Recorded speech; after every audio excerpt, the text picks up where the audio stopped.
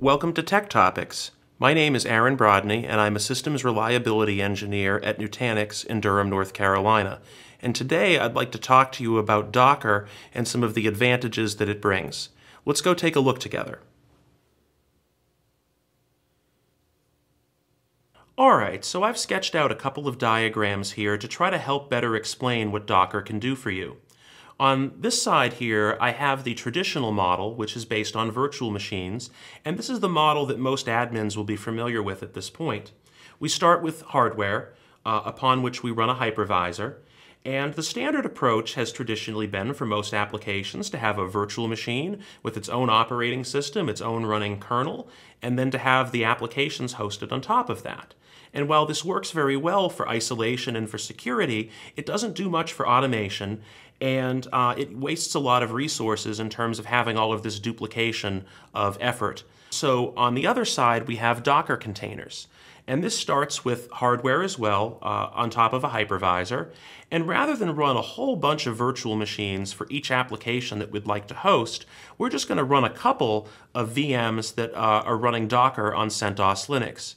And by doing this, and by leveraging features in Linux such as control groups and namespaces, it's able to host multiple applications on the same virtual machine while providing isolation between these layers so that the applications don't interfere or there aren't security concerns. This also includes a lot of scripting for developers to help build up these Docker images and for admins to help deploy. So in the end, this saves resources, it saves time, it saves money, and it saves effort on the part of the admins and of the developers. And for that reason, I think it's a win. I'd like to now show you a little bit more about Docker. Let's kind of have a look at a live demo. All right, and so now we're going to go through a best practice Docker installation so that you can start playing with this on your own. And I'm going through the Docker installation steps in our documentation, which again is linked in this video. So starting at the beginning of the docs, we first want to make sure that we have a kernel that is compatible with Docker.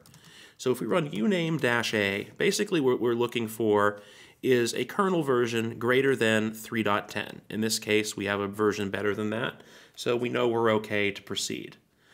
We've already done updates on this system, so we're not going to worry about that step. However, one thing that we will need to do is to configure the Docker repository. Now, if you look in the instructions, it has some information you can copy-paste, or you can look on here. I've created this file docker.repo in etc yum.repos.d. For speed, I disabled GPG check, but you'll probably want to leave that on. And by creating this entry in here, we'll be able to source some of the Docker packages that we're going to be using here in just a minute. So the next step would be to go ahead and install the Docker engine. So we're going to run yum install docker-engine. And we'll give it OK to download and install these packages.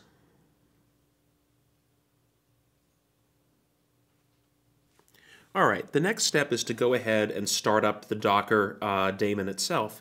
So we can do systemctl start docker.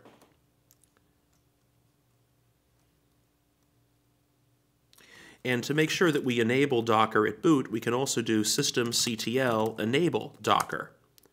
And now when the system reboots and hits the multi-user target, the Docker service will be started. Now many users will be able to want to use Docker commands without necessarily becoming root all the time. And we can do this by modifying an existing user on the system and adding it to the Docker group. In this case, I'm going to do usermod-ag docker for the Docker group against my username, Aaron, A-A-R-O-N. Now if we log in as this user,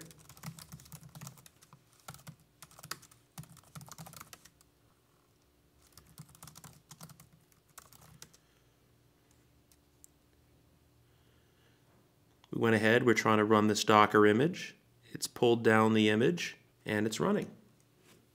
Thanks for joining me today to talk about Docker. For some more great information, please check out our portal site in the Docker Solutions Guide. The link will be attached to this video as well. Please tune in and join us for another Tech Topics. Thanks.